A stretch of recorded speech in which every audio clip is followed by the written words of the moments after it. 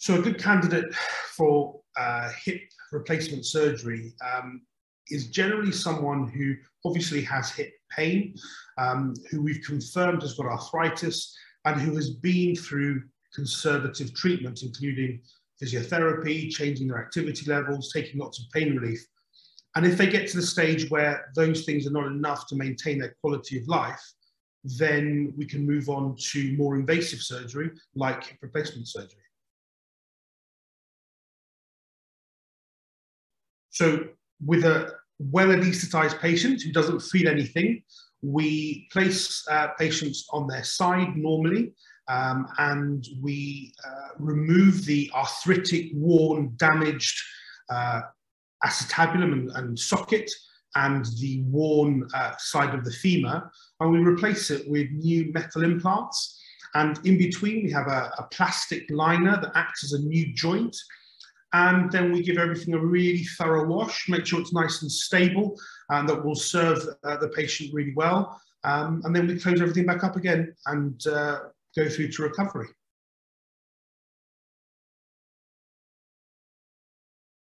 We use a combination of anesthesia, and our preferred treatment is usually with a spinal anesthetic, which involves an injection into the lower back, a bit like an epidural in pregnancy.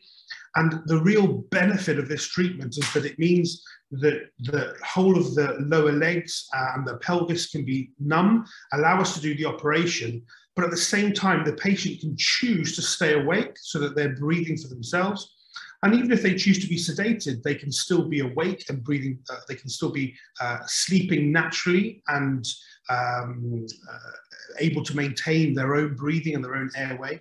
And it means the huge advantage of it is that in recovery, you've got this wonderful pain relief that is still working even after the operation, even into the following day sometimes.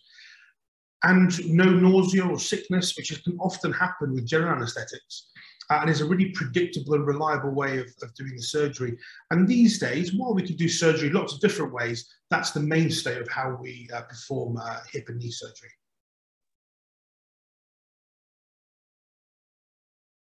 So recovery is excellent after hip and knee surgery.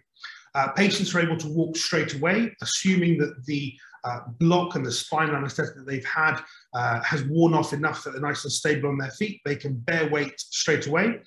I usually like my patients to be walking around the bed on the same day as the surgery and to be more independent after they've seen the physios the day after. Most patients stay in for 24 to 48 hours, and at the 6-week check, when we see them again, most patients have discarded their crutches. Some patients will still use one crutch when they're out and about for a bit of extra security and protection. But generally, mobility at the 6-week mark is very good. There will be some occasional swelling that can persist for a few months after the surgery. And I would say for patients to completely forget that they've had a knee or a hip replacement can take something in the order of 6 to 9 months.